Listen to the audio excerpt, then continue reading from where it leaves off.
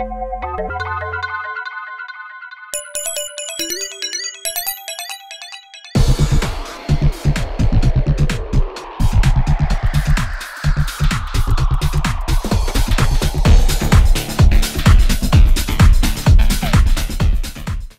everyone, this is Dave from Geekanoids, and this is a what's on my iPhone 5 video, so you can see what I use on a daily basis and also what apps have just been updated for the new 4-inch screen on the iPhone 5. So let's run through every single app that I've got installed. Top left here you can see the Messages app, then we've got Calendar, Photos and Camera. These are all stock apps.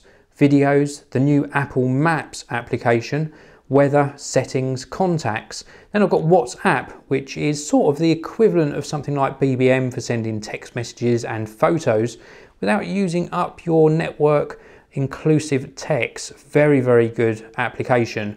Then we've got podcasts. We've also got the YouTube app, and you can see here the YouTube app has not yet been updated for the iPhone 5. You can see a black band top and bottom, and it's a big difference. When you switch to an iPhone 5 optimized app that takes up the whole screen, you really will notice it.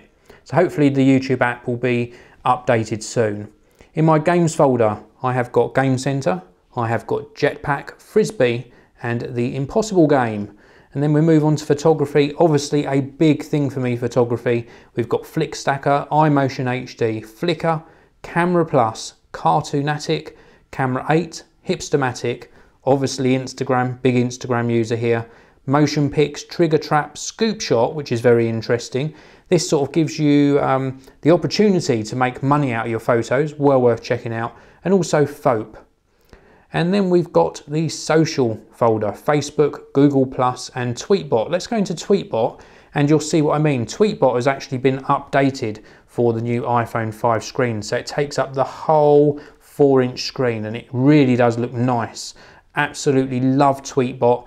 Glad that they jumped on this and did an iPhone 5 update as well.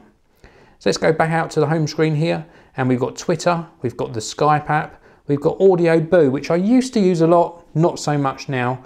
Pages for Facebook, Keek, which is for sort of making very short video updates and posting them on a sort of social network type site. I haven't used it yet, but I do plan to do so. Then in my business folder here, I have got Dropbox, Squarespace, PayPal, LinkedIn, 1Password, highly recommended 1Password. It keeps all of your passwords very safe and allows you to be very secure online.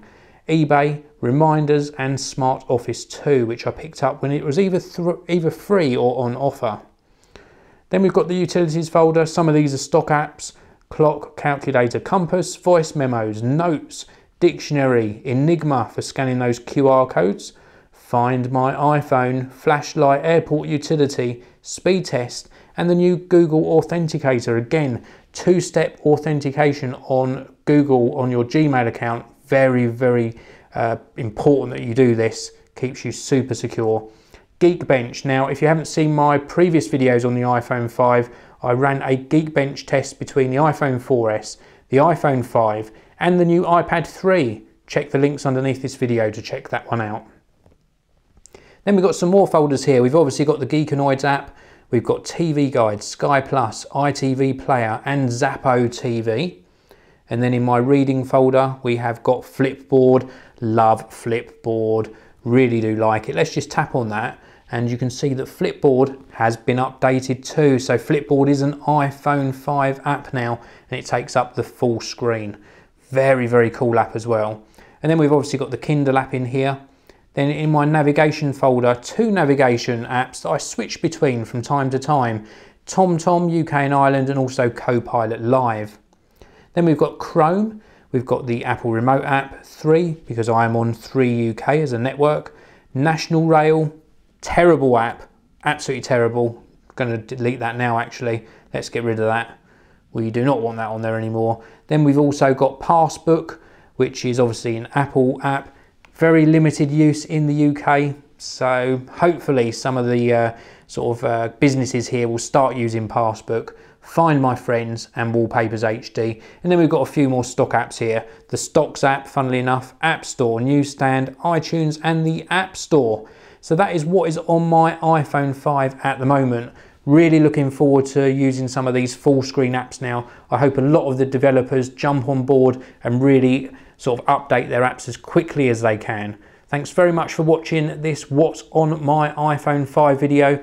Please do give it a thumbs up. Please do stay tuned for more iPhone 5 coverage, including plenty of cases. And of course, in about a week's time, my full review. Thanks very much for watching. I'll see you all in the next one.